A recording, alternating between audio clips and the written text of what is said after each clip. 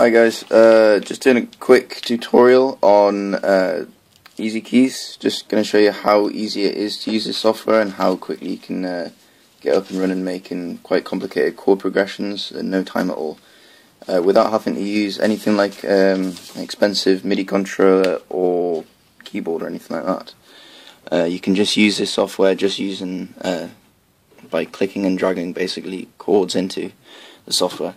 You can do that by pressing this button here, which will insert a chord straight there. I think I'm going to start by using a flat or a G sharp. This circle of fifths is genius actually. The inside is all minors and the outside is all majors, and then at the top you have these augmentations of the chords, major sevenths, sustained fourths, sixths, basically any chord you could ever think of is in the software. Right, I've got that G sharp there. I'll include a new one. A lot of the time when I've been using the software, I've just been kind of listening to it and just seeing how it progresses, seeing how it goes. I think I'm going to try...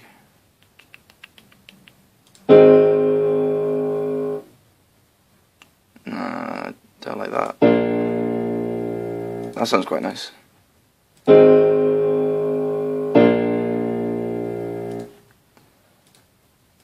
Now I think I'll go for a...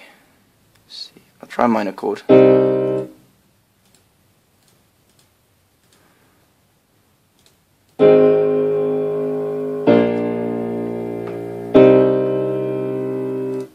Now I'm happy with that. And then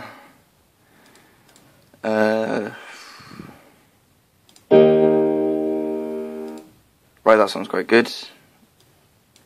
I'll try just copying, pasting a few times, and I'll make it more complicated each time I do this.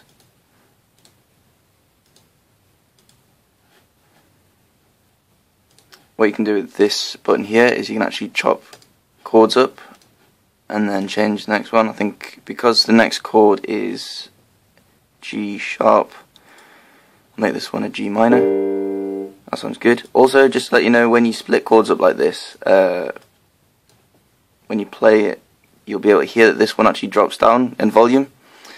So you can quite easily get over that by just increasing the velocity by double clicking on the chord, just like that.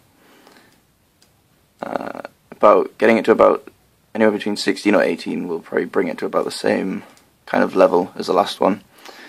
Right, now this is when things get more complicated and a bit more interesting. You can start using things like these buttons up here. I'll make this one a major 7.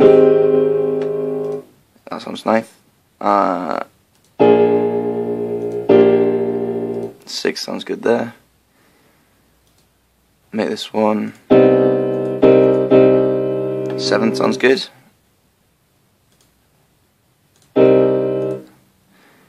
I think I'll just leave that one there. Keep that one. I'll keep that one as it is, I think. I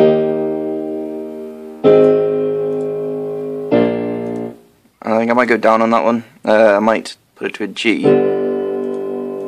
Make it slightly darker just to see how things go. C minor, I'll keep that. And then for this last one, I think I'll split that up again. I'll complicate this again and make that one a major 7. And I'll make this one a G again, but yeah, it's just saying fourths sound good. Right, I'll just run through that, see how it sounds.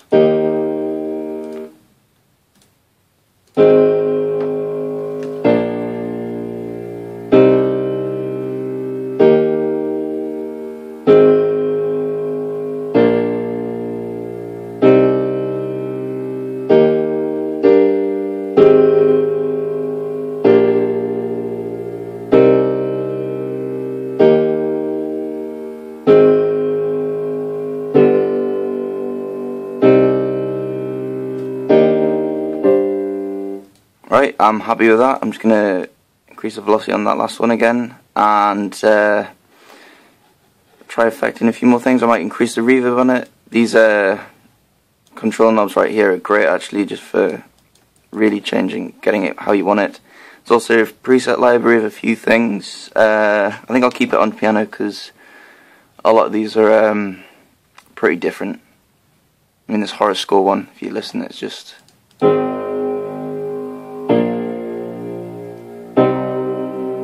it's a bit too detuned. There are good presets, but I'll just stick to piano just for the sake of this tutorial.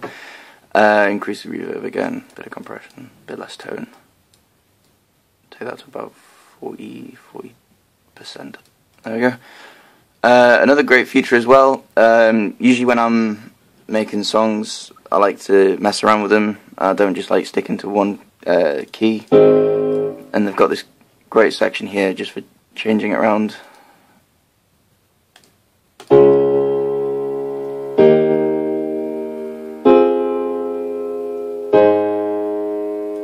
Yeah, I think I prefer that actually. I'll keep that like that.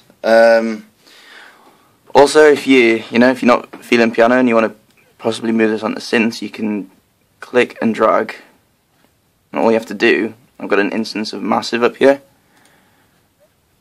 All you need to do is just drag the MIDI notation in, and it'll go straight into massive.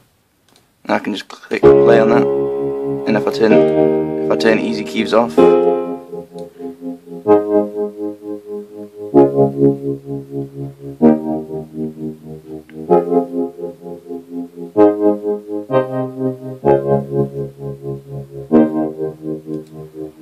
yeah, I like that.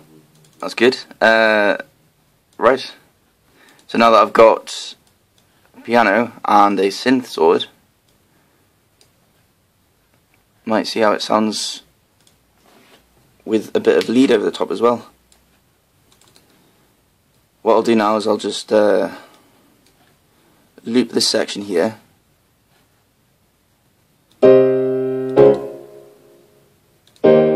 And I've actually got a Novation Launchpad set up. I'm just gonna tilt the camera and just see what I can do playing over the top of it.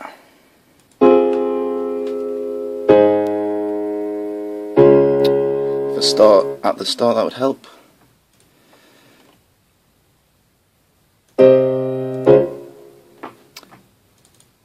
There we go. Right. See how this sounds.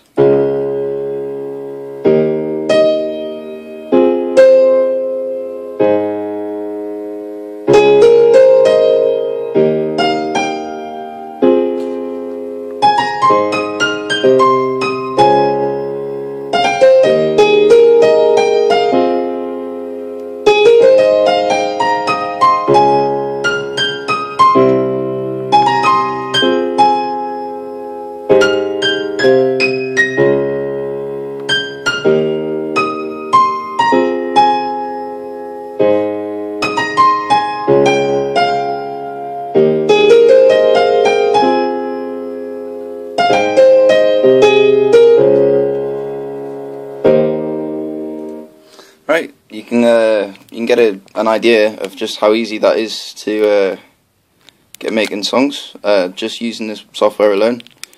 You don't need a Novation Launchpad like I have or any other controller. You can just get making songs as easy as that, and then adapting them and using them however you want. Thank you for listening to the tutorial. I hope it helped, and I hope you get making some great songs.